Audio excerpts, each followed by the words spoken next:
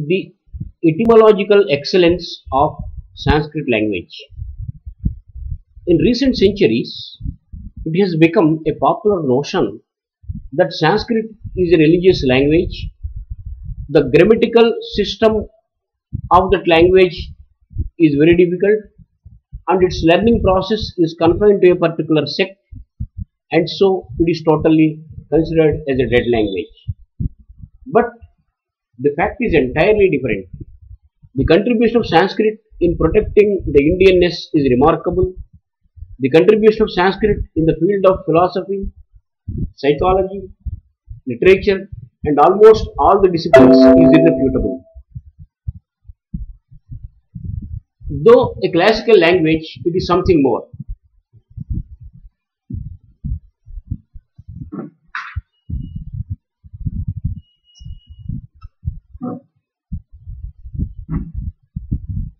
It is a perennial river of knowledge catering to a variety of situations in an ideal society.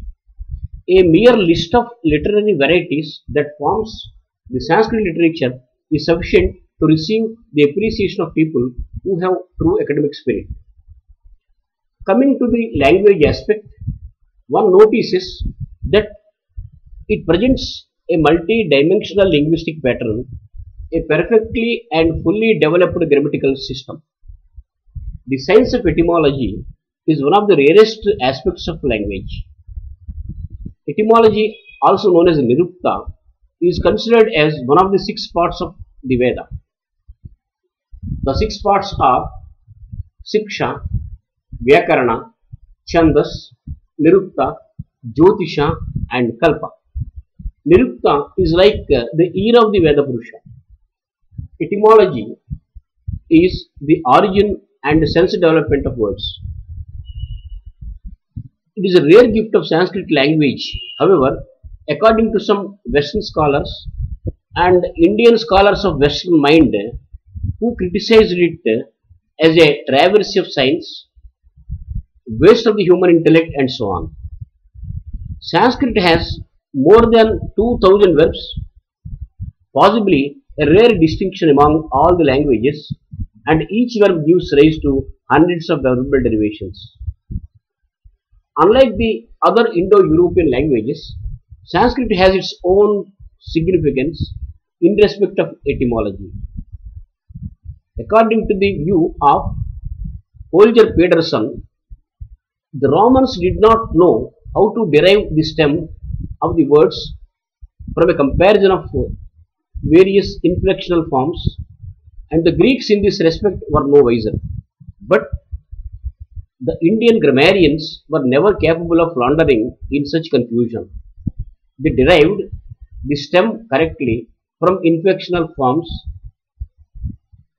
in the roots and the roots from the several groups of related words. They ascertained the laws of derivations and compositions and so forth. In this article, a humble attempt is made to introduce some selected words along with their etymological meaning, which throw light on some socio-scientific, cultural, and economic aspects of the then existing society.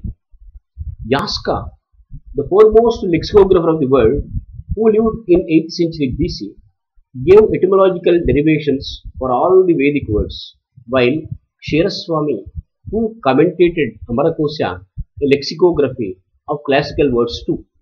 Let us analyze some words. The word Jagat, which denotes the world, is derived as Gacchati iti Jagat. Here, the world is called Jagat as it keeps on moving. This derivation reveals the movability or locomotion and transliteration of the world. And according to the opinion of modern scientists, the whole universe is revolving or rotating by itself.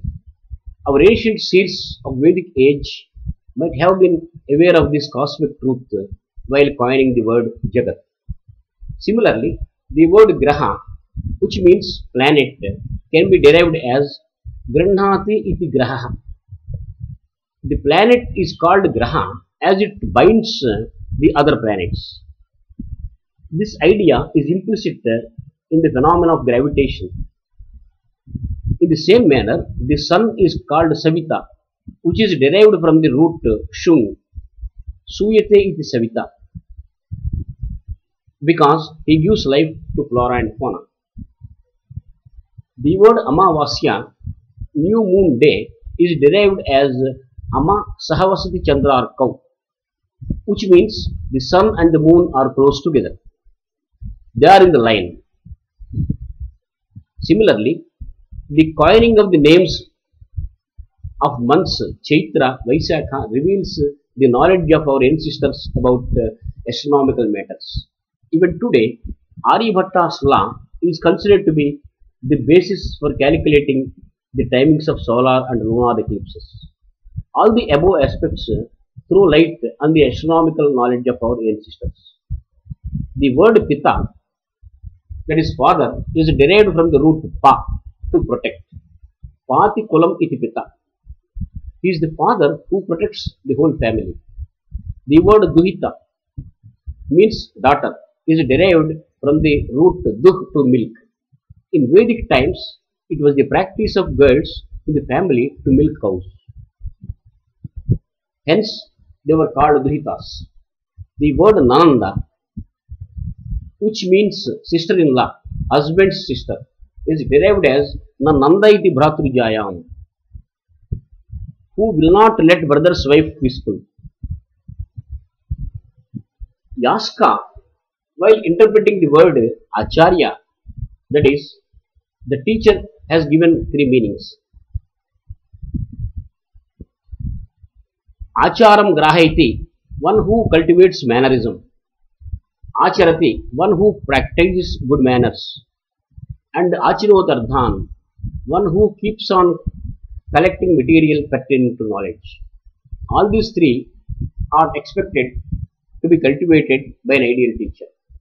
The word Antevasi, one who sits under a guru, shows that the Gurukula system of education was prevalent in those days.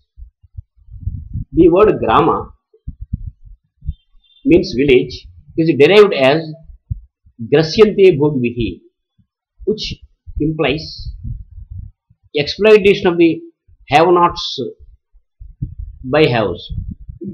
The word Agrahara, which means a colony of learned Brahmins, is also coined on the science of town planning. The etymology of the word is Harehe Hayam Haraha, Harasya Ayam Haraha, Harasya Harasya Harav, Agre Harav Yisisaha Agraharaha, which means Srotriyanam Nivasa Gramaha, Yatra Uvayoho Parsvayoho, Hariharayoho Alaye Syatam, a colony of Brahmins with the temples of Shiva and Vishnu on either side. The word Hridaya is also coined on a scientific basis. The derivation of the word is given in Shatapada Brahmana of Yajurveda as Hru means Harane, that receives. Da means Dane, that gives. Ya means Prapane, that circulates, which totally means Harati Dadati Yapaiti iti Hridayam.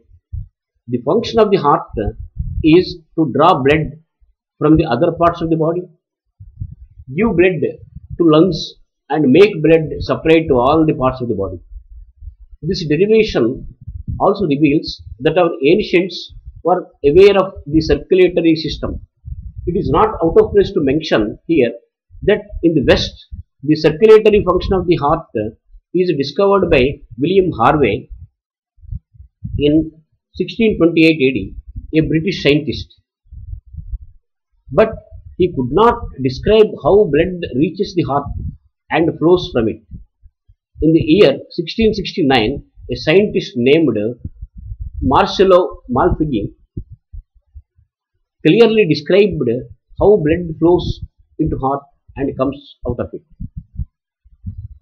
A few words only are studied in this article. Other words can be obtained by perusal of etymological dictionaries.